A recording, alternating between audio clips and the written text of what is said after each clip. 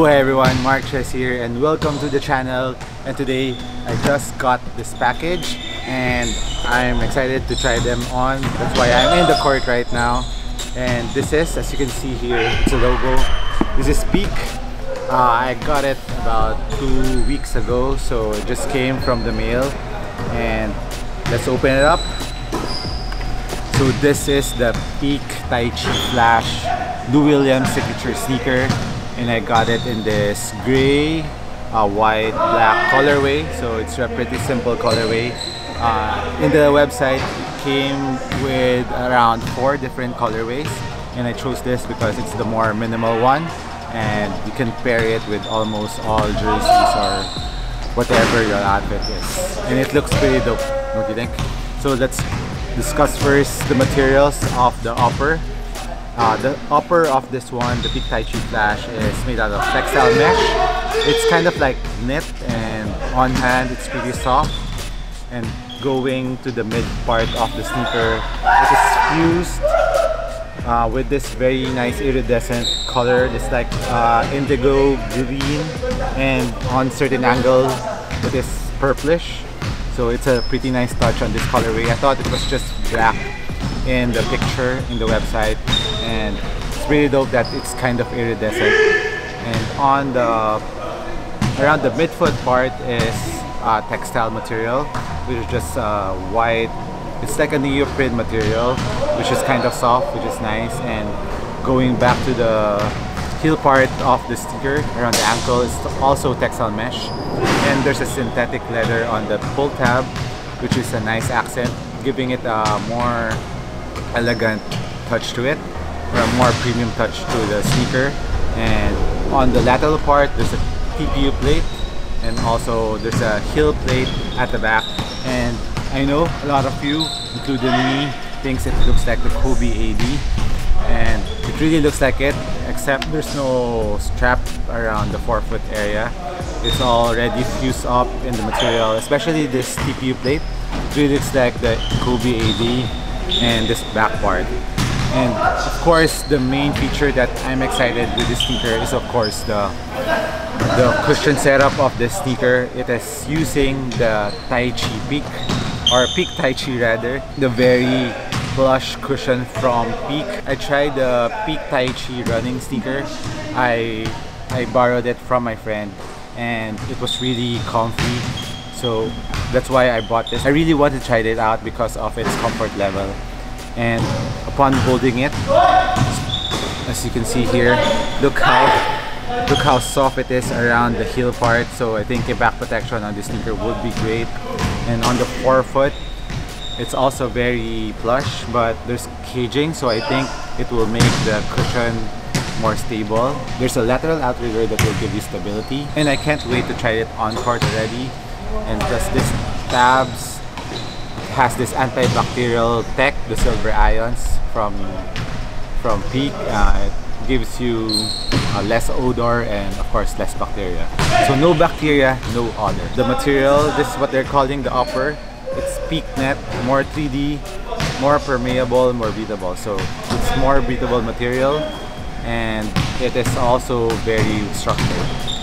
And also I forgot to mention, don't worry, I think the durability of the sneaker will also be good because of the fusing around the toe area, and also the traction goes up really high around your toes, thus making it more durable. As for the traction pattern, it has a combination of a brain pattern with some herringbone pattern on the lateral part, and the pattern also looks very similar to the hardened traction, except for the brain pattern on the middle part. So hopefully it will grip on the floor. I don't mind the appearance of the sneaker as long as it performs. Court condition right now, I think it's kind of dusty because they haven't mopped it yet for tonight's game. So let's try it out on a dusty floor. Let's go. It comes with this rope laces. I hope it doesn't loosen when I'm playing. So that's one of the problems of having rope laces.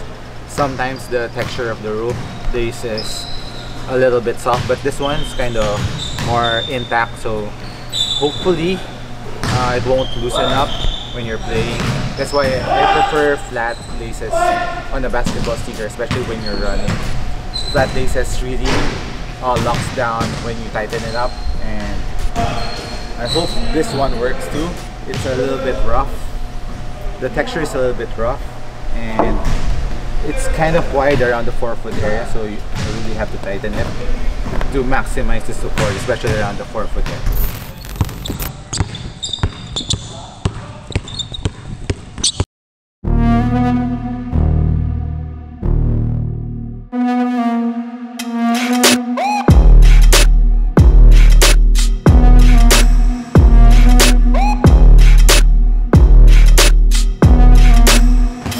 So guys, that's it. I just finished trying this out, the Peak Taichi Flash, and I must say, my first impression on this sneaker, the first thing that I noticed is of course the cushion. The Taichi foam is really very plush, especially on the heel.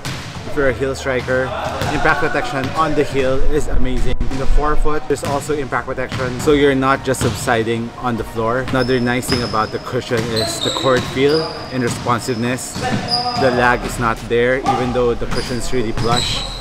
It is still very responsive. You're very low to the ground, and I'm really impressed with the cushion setup. And as for support wise, nothing bad to say about support. In the forefoot, you're very much supported. You just have to really crank up the laces. It was kind of hard to crank up this first line of lace loop, but after that, you're good to go. And also just need to really tighten up the last lace loop in order to have that excellent heel lockdown and ankle protection. Traction wise, I'm really playing under a very bad condition court right now.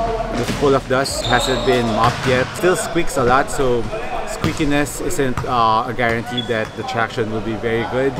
But given this court condition, the traction still holds the ground, and there's enough traction even though it was still very dusty. I mean, the dustiness level on this court is like 9 out of 10 dustiness. Plus there's a construction, especially this side of the court, this construction here. I moved to the other side, it gotten better. So I might try it out tomorrow on a clean court, and I'll let you know how it holds up. So far so good. All the parts, especially the cushion, you don't need any break-in time. I just hope that it doesn't bottom down, and I'll let you know if it does. I'll give you an update on that. And of course, another thing I forgot to touch up is the stability plate. It helps out because the cushion is really soft. So as for the rubber compound of the traction, I think outdoor use is okay with this. And as for dust pickup, there's a little bit of dust pickup here on the herringbone part, but all throughout doesn't have any debris. Or the torsional plate really does its job, which is very nice for the sneaker. And as for the price point, I got this at around 6,400 pesos. And I'll put the link down below where you will get it if you are interested in getting this pair. And as for sizing wise, it's a little bit tricky on China brands. I'm usually true to size regular footer, 11 on a Nike and 10.5 on an Adidas, half size down. And as for the Peak, I went a full size down. So my size for this is US 10. Fits me perfectly. There's a little bit of space. As for the sizing, maybe for wide footers, go half a size down. On the contrary, you don't have a half a size down, so better check. I think you'll be safe on a full size down for wide footer because there's enough space on the upper of your forefoot, so maybe go a full size down. If you have any questions, guys, hit me a comment down below. That's about it for me. I'll give you an update as soon as I play with this more. Cheers!